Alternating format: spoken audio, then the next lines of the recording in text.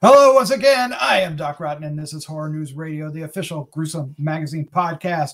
Back with me once again are the scariest, goriest, and bloodiest co-host on the net. And tonight we are reviewing Hannibal, Season 1, Episode 6, Entree. Yes, we're going back to 2013, and we're revisiting this awesome show one more time because it deserves it. It's playing on Netflix, and we just want to do it.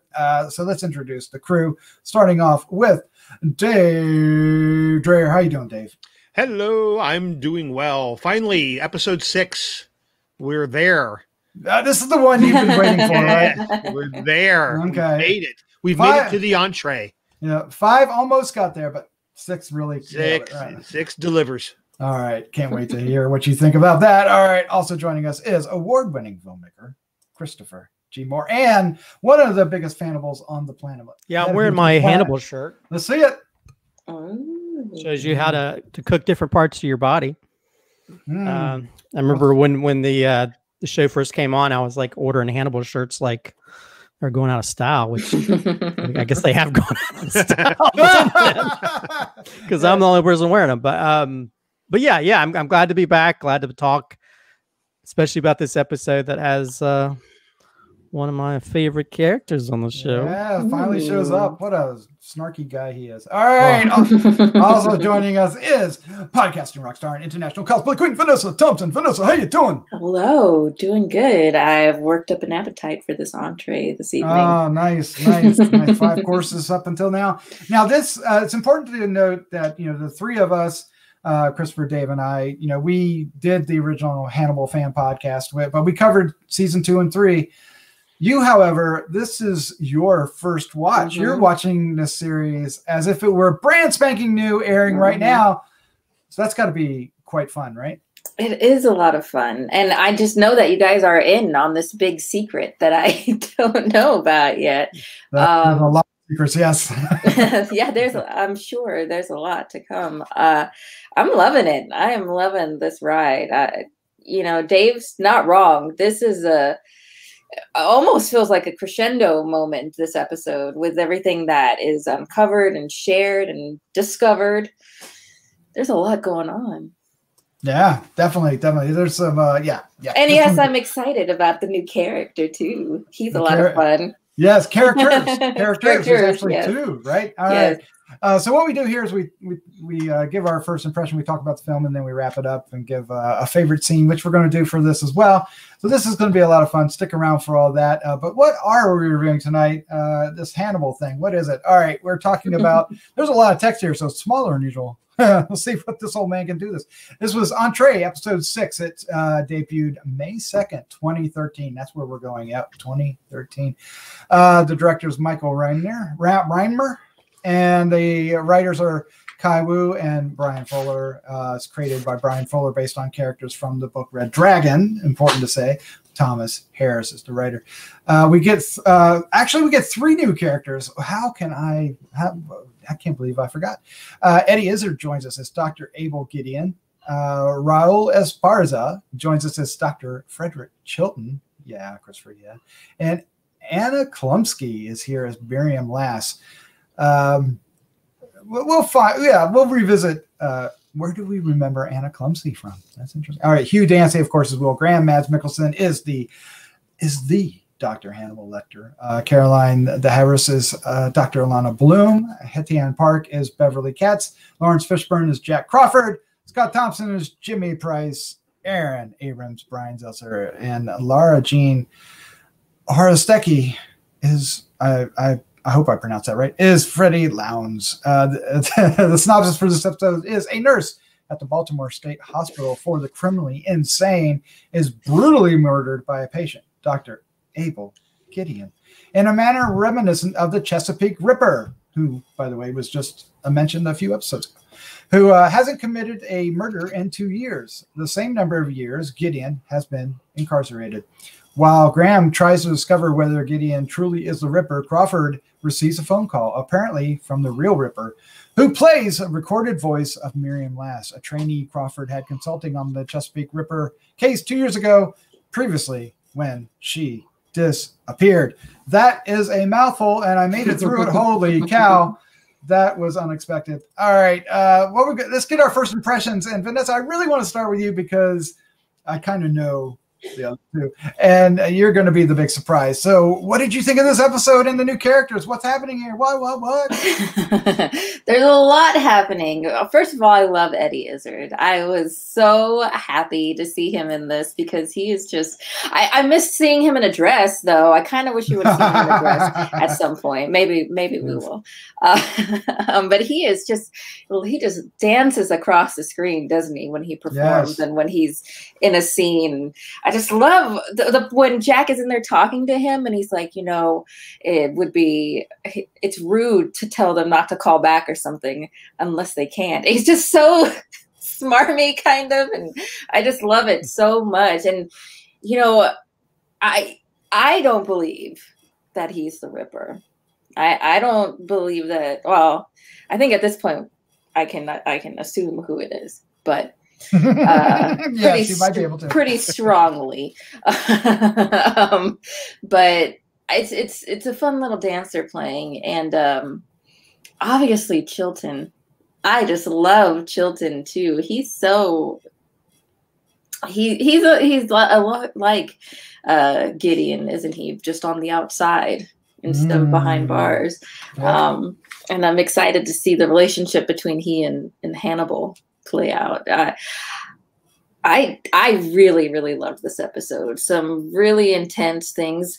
We were just talking about a movie that involved, eyeball torture. Oh no, this one really goes for it. This one really, really does. No, and a really fascinating kills, right? That we see. Oh my God, do we ever? Oh, all right. Well, that sounds like fun. I can't wait to all right, Dave Dreher, you're up next, sir. You kind of stated this is the one that turned you originally into a Hannibal, right? Did it live up a second viewing? It really did. Yeah, very much so. This is a stellar episode. As far as I'm concerned, probably the best of season 1 that I remember. I'm trying not to get too far ahead because we do these because I get them confused when we start talking about them. Mm-hmm. So I try to keep them so they're fresh in my mind. But I mean, this is definitely where we see, Hannibal kind of reveal himself for what we've suspected he was all along. Now we know for sure he is. I kind of like the correlation to Silence of the Lambs a little bit. We get a lot of that feel with when they're going down to talk to Dr. Gideon. The cells look a lot the same. The way that Jack brings Miriam in, very much like he does with Clarice. He seems to have, although this is all taking place before the Silence of the Lambs storyline, he seems to have a thing for wanting to take young female go-getters and pulling them in perhaps over their head before they should be doing some of these things. Obviously, it causes well, I don't want to spoil anything. Things things get interesting with Miriam, but I just like the whole way this whole thing played out. The Dr. Chilton being in now, he's just such a swarmy dude. Yeah, and Gideon is fantastic. I mean, he's a great character. I really like him a lot. And as I'm talking this, I remember kind of how his story arc continues through the upcoming episode. We have some real fun coming up with him. We do. So this is a really, really strong episode. And for me, this is kind of where Hannibal really kind of starts. It certainly finds its footing. That's for sure. Yeah. All right, Christopher G. Moore. This is also the episode you may have been waiting for, with Chilton being introduced. Well, there's so many great things about this episode. First of all, there's homages out the wazoo to Silence of the Lambs in this episode. Everywhere. Abel Gideon was a character created that's supposed to be an homage to Anthony Hopkins' version of Hannibal Lecter. I could see that. Which, even I think even Brian Fuller had said that he's a pretender to the throne. Oh, wow. That's so fun.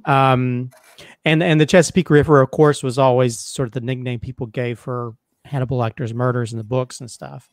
So so yeah, and that's why he comes off like he's very, very, you know, very much, you know, the Anthony Hopkins, not to the level of Anthony Hopkins, but you know, that more the I hate to say great value version, but you know, he's you know, he's still hamming it up that way, but you know, but still good, you know, because then, you know, there's several moments that where they play off of moments we've seen in the books and in the movies, you know, everything from his ability to control his pulse, you know, that there's a reference that they actually use a line in the movies that was in the book where it's like his pulse never got above 85, even when he ate her tongue. And what does Hannibal Lecter serve to his people that he calls a chatty lamb? Chatty little lamb. Chatty little lamb. He even uses the phrase, you know, like having an old friend for dinner, which is the famous last line from Silence of the Lambs. Miriam Lass is basically a stand-in for Clarice. So again, another sort of pretender to the throne. And there's several lines that she uses that are from some of the books. And also there's a few lines that she uses that are actually Will Graham's from Red Dragon.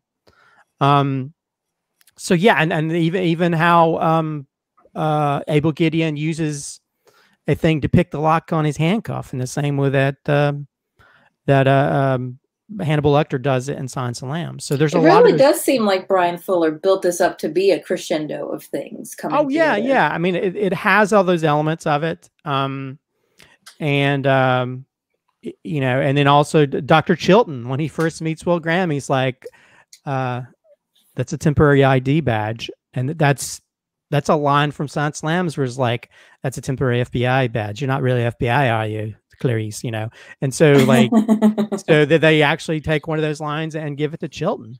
You know, so yeah, I mean, there's so many different things. Even from when Alana Bloom walks in there, it's very reminiscent of, you know, when Clarice walks in there. I mean, there's like so many different variations, but I just love, and I love how he uses all these references that for those of us that are big fans, like, you know, I'm like, you know, I feel like if I had to do a drinking game, I would be dead by now. Well, it makes so much more sense with you explaining that too, with when Chilton's like talking to Dr. Bloom saying, "Oh, he remembers you.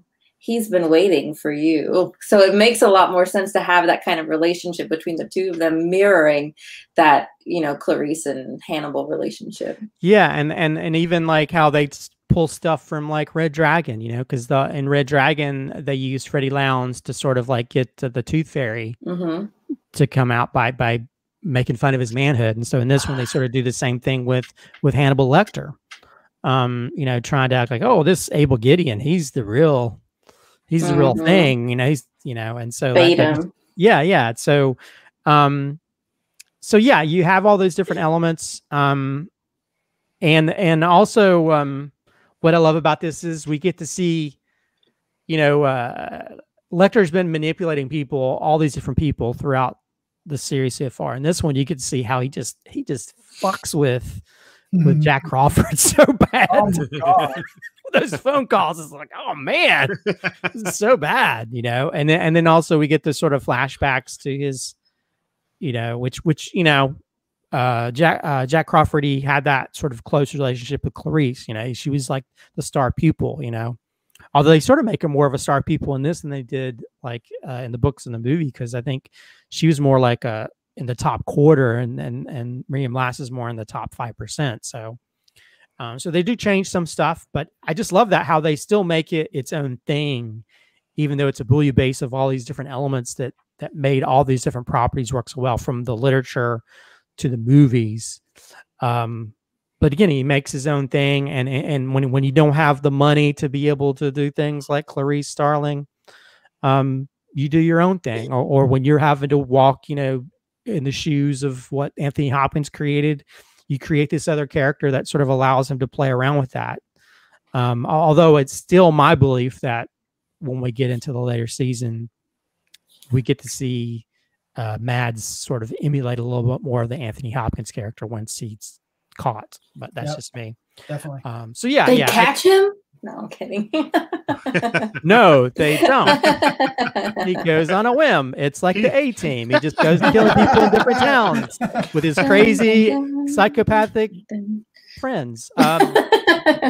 Although I do love that scene where there's so many great lines. Like when Will Graham's like going into the institution, and he's like, I feel like if I go in here, they're never gonna return.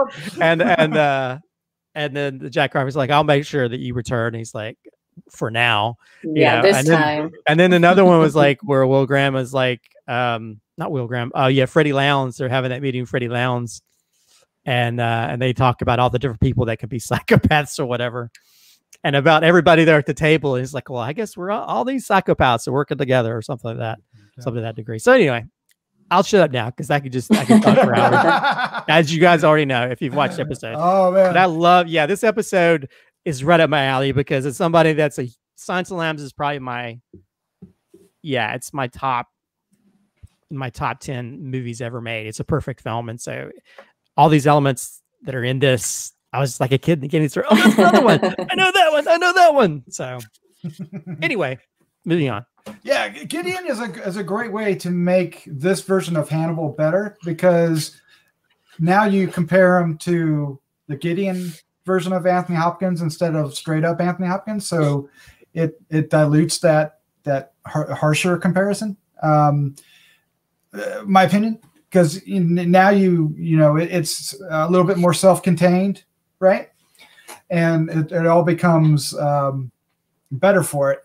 The Gideon character was a lot of fun when he got introduced originally, and throughout the rest of the season, for as long as he sticks around. And I just love the way Eddie Izzard plays him. It's just wonderful. It's so subdued, but yet really in his wheelhouse. It really is a strong performance and a great character. All the new characters are fun, and the interaction. I love the scene when we know that Alana and Will are going to go in and individually and interview Gideon, but we get it all kind of cut together. The conversations, we don't know who's talking to who, maybe. And even the questions and the answers kind of blend together as it goes from Alana Bloom being the one asking the question to Will Graham. And I thought that was wonderfully done, really engaging, really interesting and different. The first 15 minutes of this were insanely brutal for me. I thought when Will revisits the murder in the Will Graham way, that it really was hard for me to watch. I thought it was incredibly brutal, especially for NBC, right? Like that. Wow. Because that eye gouged. Did we see that? Or is this like an uncut version? It cuts away, so it doesn't necessarily.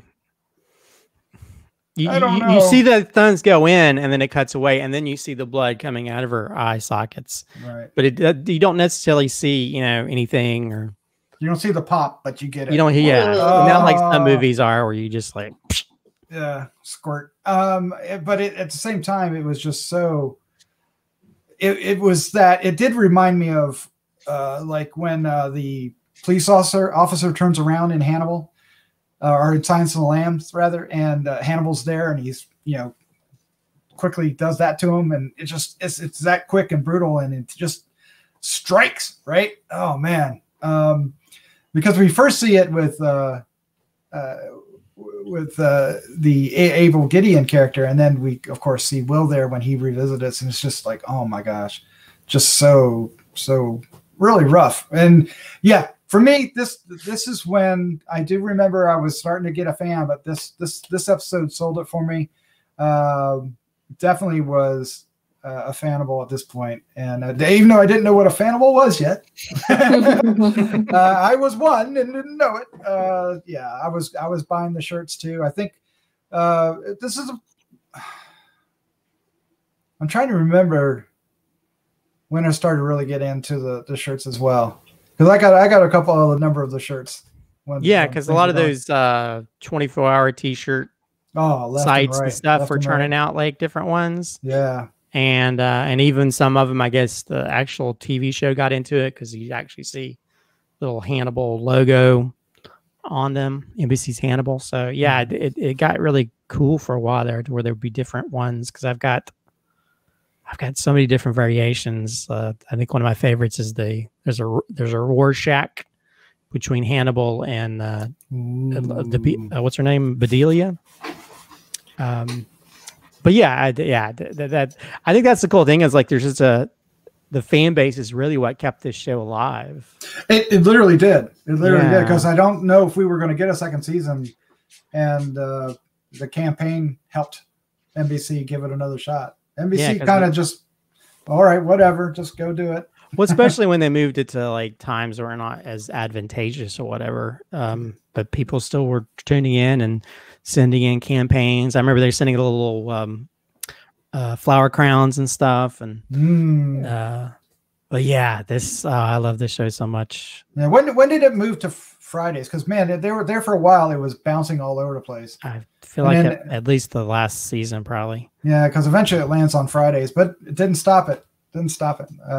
No. A few years later, Exorcist would, spend 2 years there too. So yeah, and I just rewatching this has really made me pay attention to things a whole lot more, especially just the little slight reactions that Hannibal makes. Because that last scene with the wine, where you get to see, I guess this is probably what made Dave sort of like the show a lot more, is because we actually get to see the more forceful Hannibal. You get to see like he's not someone to be messed with, because most of the time it's you're my dog. he's gearing up too. I got a little bit scared for a second there that the Hannibal showed up. But because you get to see him go crazy. I think Duck's turned into a werewolf and go after somebody. Either that, somebody needs to eat something. But when you see that flashback and you see what actually happens, and then it comes back to him, and you see him, and he's trying to be like, being supportive to Jack, and he drinks it, and all of a sudden you see the corner of his lip go up like a little bit of a smile. I was like, oh, that evil fucker. Yeah. It's, oh God. I mean, and it's just so small things. He doesn't necessarily have to be like, the evil guy on the train tracks type. You just gotta, a little bit of it there, and that's the thing. He's always trying to hold it in, but there's always a little bit of like hint of like he's enjoying this. Yeah, I like that he snuck up. He took his shoes off when he was off. Yeah. That was a great shot, down on the carpet, and you see his feet coming, and like, oh, no one, Vanessa, you had to be happy that Lana Bloom is back, and now we get another character for you to get behind with. Yes. What was her name? I forgot it already. Miriam Lass. Miriam Lass. What, did she live up to your expectations for her coming back? Are you still a fan? Yeah. Oh, yeah. Okay. Yeah. Okay. You referred me there for a minute. I had to process the question for a second. I didn't understand. No. Yeah. Spoilers. That's gonna be my favorite scene, is when he's coming in like that. She was interesting to follow, and it makes you question, like, so at what point did Hannibal know her connection to Crawford? Right? Did he know Crawford at that point? Before she sees him? No, like that's kind of the first in the whole world of these people, right? That's the first connection point where she finds like someone who was associated with this murder or this victim at some point. So that's kind of where he starts his fuckery, right? With Jack all these years ago. And that's just brutal, just brutal what he's been through, what he's being put through, that decrepit arm he finds, because you don't know the whole time. And I guess we still don't know, right? But having never found a body, having never heard anything else, he's kind of been racked by this for the last 2 years, right? And I have watched ahead a little, so I know that this what's it called? where this telescope is. What are those things called? Where they have observatory. Yeah. It's gonna come into play again. I know. I got it. That was a couple times. I know. And stupid Freddie Lowndes. God, I hate her so much. But she was so necessary, wasn't she? She was absolutely necessary in this particular episode. And and her, what you said, her line about saying just a bunch of psychopaths helping each other out is true. It's not wrong at all. And I don't hate that she got her moment there. She has great hair. She does have great hair, and she's always wearing gloves. She was wearing gloves. I was thinking that too. Oh, when she walked in to interview Abel Gideon, she's got gloves on, and I'm like, is she scared of leaving fingerprints? Yes, yes, she's there because she's there first a lot of times, right? Maybe. Ever since her introduction, she's worn gloves. Oh man. But then she's writing her articles in the nude. I'm game. Just go. I have DNA somewhere. Yeah. Dave, Anna Klumsky. Anna Klumsky. That's a name that people may remember from the 90s. The bees. The bees. My girl. Oh my gosh. And she still looks the same. She does. She really does. She looks like an adult, but same. Yeah, exactly. Stretched her out. You can tell it's her. That's the reason she wanted to work for the FBI to sort of profile bees. Oh, she's gonna solve. Yeah, she's a bee profiler. But I thought she was great, though. I thought she was fantastic in this role. So, for sure. All right. Well, let's go ahead and wrap this up. We'll, give our final thoughts, and then if we want to give it a score, throw a score in there. But most importantly, I want a favorite scene. That's going to be fun. There's a lot in here to choose from. But before we do, if you like what you're seeing here, please subscribe down below and help us out. If you hit the like button, the dislike button, either way, let us know what you think in the comments. Hit the bell, and you can get reminded when new ones come out. We're going to be covering the entire first season, and then we might. I think we might revisit all three. Yeah, it's in the cards. It's in the cards. All right. So please do that. Now let's do this.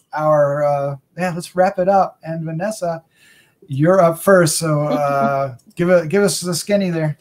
Oh, well, this is a great episode. I think we all agree. This is a pivotal episode in the first season. I give it a 5.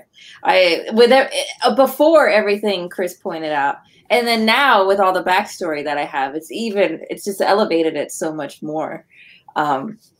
Really, really great, really fun episode. So many things revealed, so many different avenues we could take, so many little chatty lambs having their tongues eaten. No, I really, really enjoyed this one. As I said before, my favorite scene is that moment where Miriam Lass has gotten a little too close to Hannibal Lecter and what his plans are, or who he is. And just that, the first time I saw it, because I've seen this episode twice now, the first time I saw it, it took my breath away because I didn't expect to see him there. And if you've just seen this drawing, that she's found this drawing, so you don't know, is she going to hide it? Is she going to get away? And then all of a sudden you see his little feet back there. And it really took my breath away in that moment. And and we still don't know at that point. Is she alive? Is she dead? What's going on? Where is she? What has he done to her? How did he prepare her? We need to know these questions, answers to these questions. No, I've seen further, so I know it just goes up from here. But this episode was really fantastic. Yes, it is. All right, Dave, you're up next, sir. Lay it on. I am? Me already? Just kind of reiterating, this is definitely for me where the series really, really hits its stride. And Vanessa's right. It just gets better and crazier as we progress here from this point on. I really like the addition of Gideon and Chilton and all the rest of them.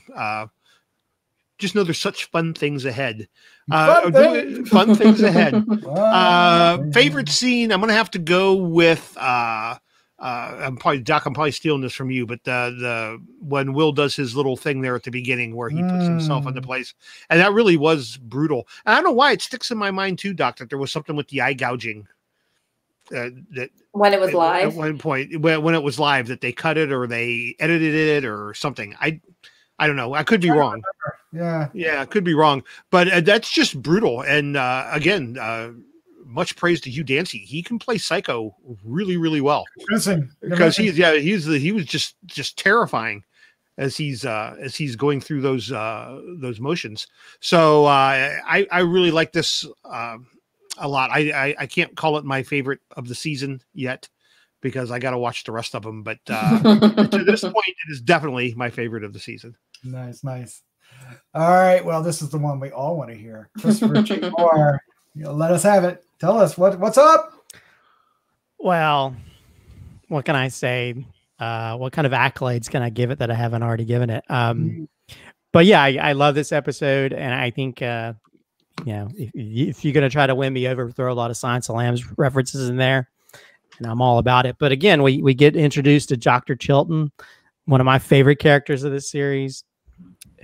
And later on, he has a lot of humdingers when it comes to a lot of lines he throws out there. It makes me laugh a lot because he's that sort of he's that snarkiness that adds a lot of humor to the series, even when he's being tortured by Hannibal Lecter, which is very appropriate, if you saw Silence of the Lambs. But yeah, and I love Abel Gideon. I think I love how this show will take people like Eddie Izzard, will take people that are known more for their comedy and give them more dramatic type roles. And I love how he sort of, he plays around with it and does his own little thing that has those elements of Anthony Hopkins, but still, has a element of humor to it and snarkiness. That's cool. But yeah. I mean, this one, they definitely start to build what this series becomes with the expansion of seeing more of what Hannibal's doing, and at the same time I just love how they take a lot of these elements from the literature and the movies and create their own thing that's just as great, if not better, and entertaining. So this is definitely a standout episode of the season. If I had to give it a rating, it would be a 5 out of 5. No doubt about that. You're going to hear that from me a lot. You might as well just use a video of me saying 5 out of 5.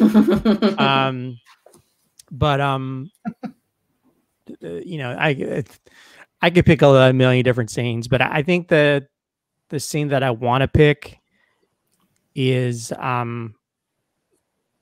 think it's the scene that really sort of is the crossover for the Hannibal Lecter character.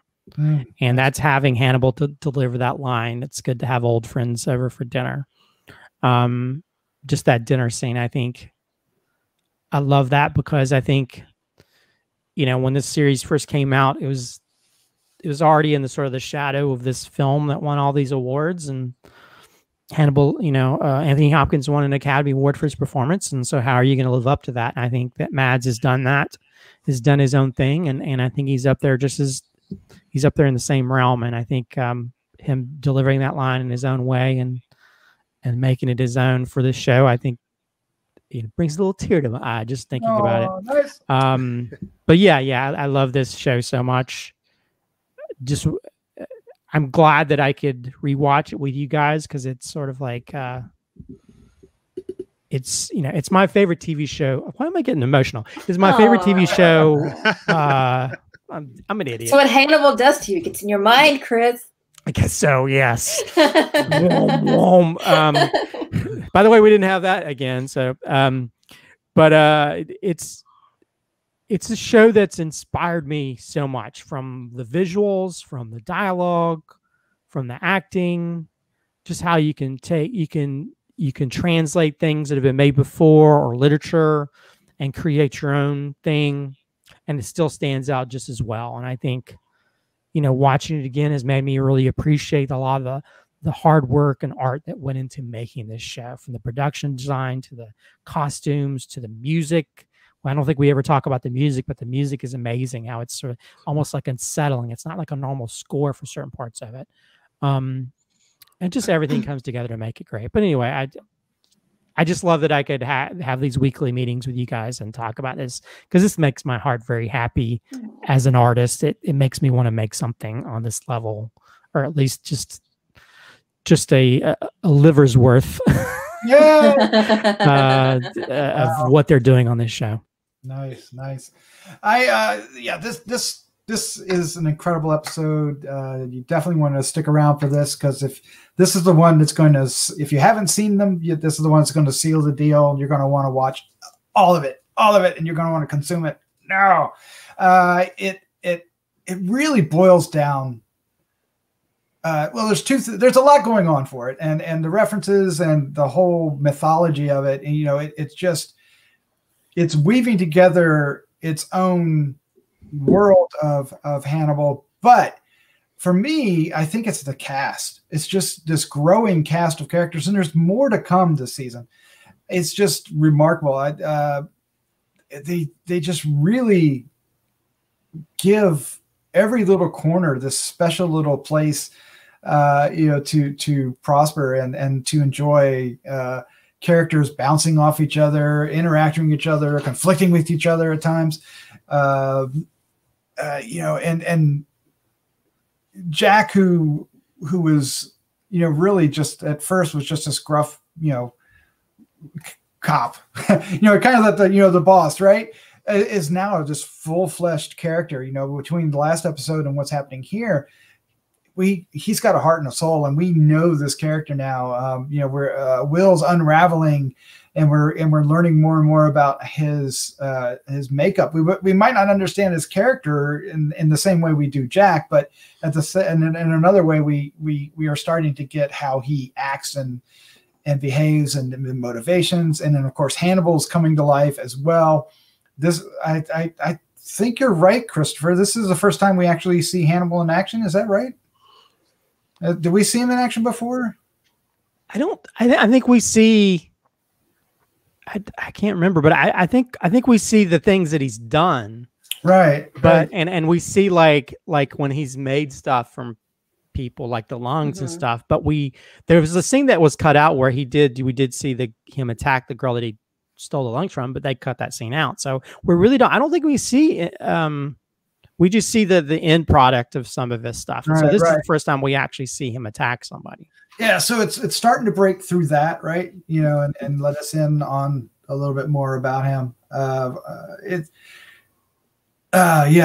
mind fuckery, as somebody said it, it's just all over the place. And they're going back and forth, and they're trying to trick Gideon, and somebody else has already tricked them, and they're trying to bring out everybody's messing with everybody. It's like, God, you can't trust anybody. Jeez, get out of here. Yeah, even Jack Crawford. It's like let's get Freddie Lounds in here. trying to make, and then like Lecter trying to make Jack Crawford sort of, people question his stability with the phone calls in the same way that people question Will Graham's stability. Right, and it's so interesting, and